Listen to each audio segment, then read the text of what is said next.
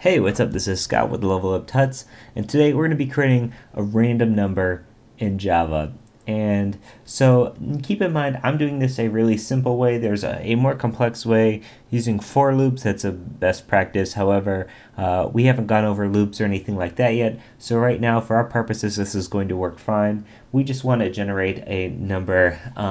And in this particular instance, we're going to generate a random number 1 through 10. So what we want to do is we want to have a new int. And an integer is a whole number. It can be negative, so like negative 100, it could be 0, it could be 1000, it could be 20, but it can't be a decimal point or anything like that. It can't be, 5.2 or something. So we're going to be using an integer to go 1 through 10, and just like we declared our string data type, we declare an int by int, and then we give it a name, just like we gave our string a name before. I'm going to give this name rando. Rando is a good name for a random number, and it's going to be equal.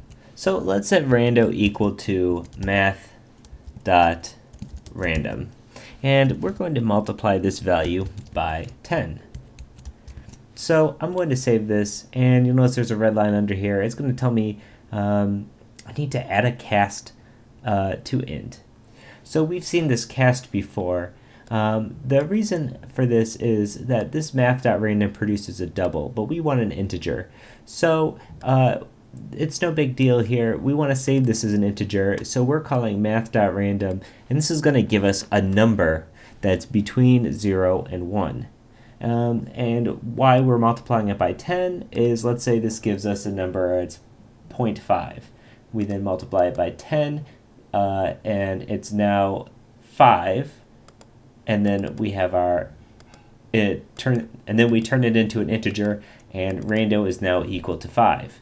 Let's say in the same instance we get 0.7. We multiply it by 10, and it's an integer, so then it's 7. So you may be thinking, this is cool, but what happens, how do we get, if this is 0 through 1, how do we get to number 10? Because if it's 0 through 1 and not 0 including 1, the highest you're going to be able to get is 0.99, which times by 10 is going to be 9.9. Turned into an integer, it's going to be 9. Well, the way we're going to be getting 10 is we're going to be getting 10 through adding 1 to this number. So we have all this in parentheses, but I'm going to add another set of parentheses here, and then I'm going to add one at the start of math.random. And so here we have our number, random number 0 through 1 times 10 plus 1 is going to give us numbers 1 through 10. So we now have a random number that's being generated 0 through 1. In the next video, we're going to do some trickery, and we're going to have it randomly output names every single time that you click that button. It's going to output a different random name.